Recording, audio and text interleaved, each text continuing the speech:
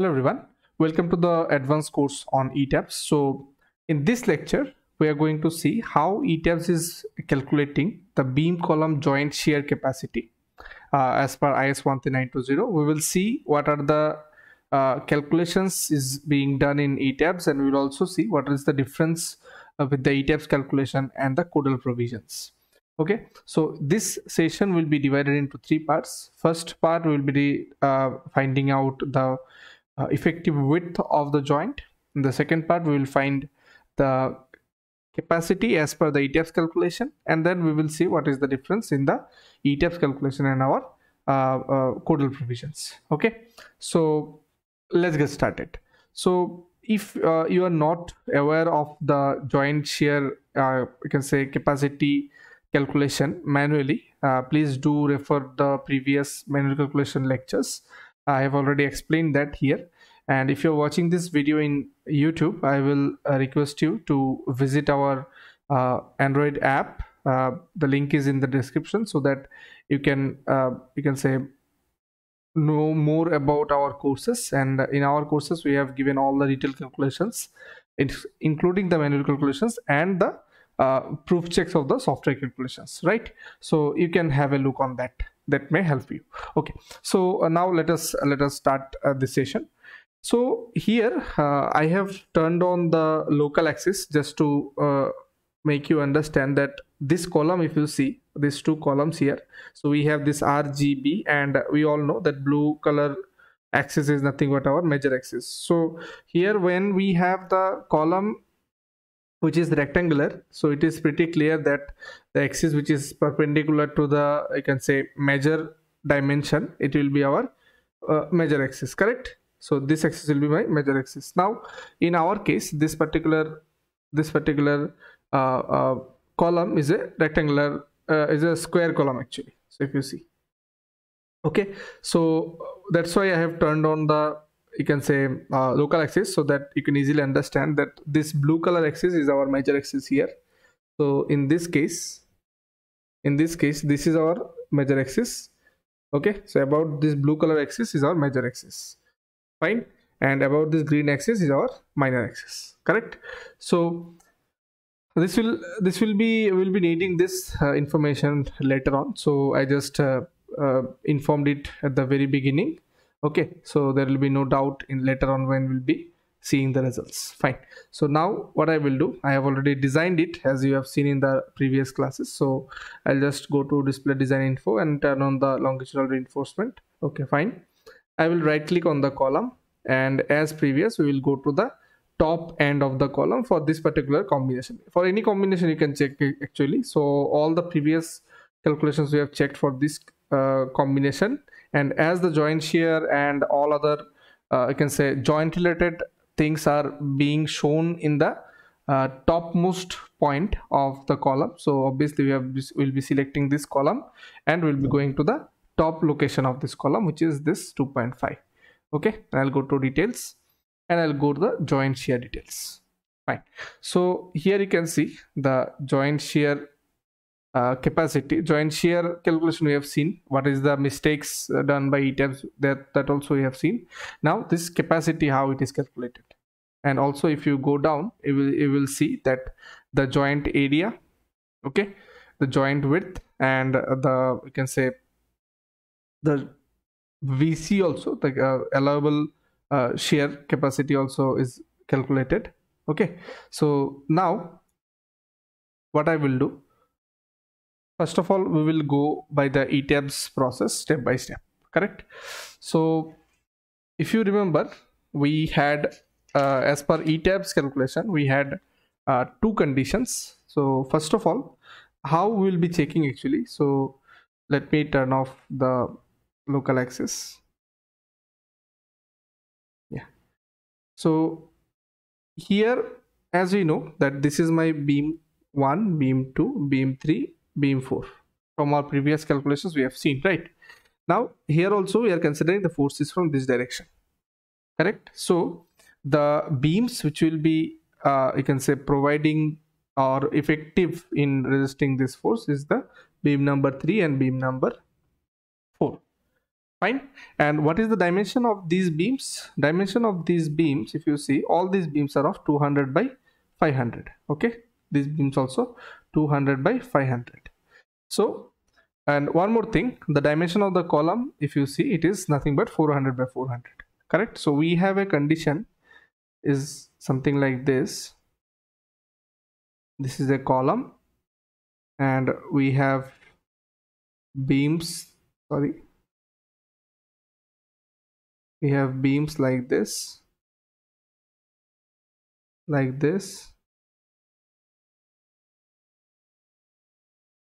okay. Sorry, I have not drawn in the center, it will be something around center, correct? So like this we have the beams, correct? And all these beams are of 200, 200, 200, and this also 200, correct? And as it is a square column, so this one is nothing but my 400, and this one also we have 400, correct? Now as my force is coming from this direction, so this is my beam 3, this is my beam 4. As my force is coming from this direction, suppose, so in this case beam 3 and 4 will be effective, correct? Fine. Okay, so now what will be the VC here? What will be the VC here? That means the width of column here. So as the force is coming from this direction, so the BC, that is width of column, it will be nothing but this dimension, which is 400. Okay, so my BC is equal to 400 mm.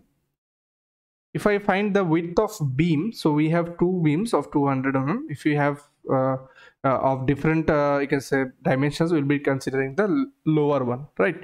So here both the beams are of 200, so we will check the width of beam, which is nothing but 200 mm, correct? And HC, that means the depth of the beam column, which is nothing but here it is 400 mm only. So HC is equal to 400 mm, correct? So now in our case, if you see that here this we had two conditions at as per ETABS calculation. If you remember that the effective width of the joint BJ equal to minimum of BC or BB plus 0.5 HC. This was one condition. When BC is greater than BB or minimum of BB or BC plus 0.5 HC if BC is less than BB, correct? So when the, you can say, dimension of the column, like width of the column is greater than width of the beam. Okay, so this BC is greater than BB. In that case, we can consider the first one. When the BC is less than BB, we'll be considering the second one, right? As per ETABS calculation. So now, in our case, if you see, in our case, BC is greater than BB, correct? So which case we will be considering? Which case we will be considering? Obviously, we will be considering the case number 1. This first one. This BC is greater than BB. So our BJ, this is the width of the, you can say, BJ will be minimum of BC, which is 400 mm, or BB, I'll give it like this, BB is nothing but 200 plus 0.5 multiplied by HC, which is 400. Okay, so if we calculate, so it will be minimum of 400, or here you can say 200 plus 0.5, so it is 200, so it will be 400. So in both cases we are getting 400, that means our Bj, hence Bj equal to 400 mm in our case, correct? So we can say the effective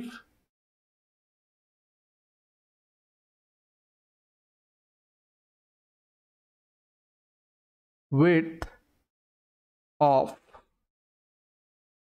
the joint is equal to 400 mm, correct? Right? Now if you want to find out, you can say, if you want to find out the effective area of the joint, then how we will be calculating? Obviously the effective width of the joint multiplied by the depth, which is HC, correct? So you can easily write 400 multiplied by 400.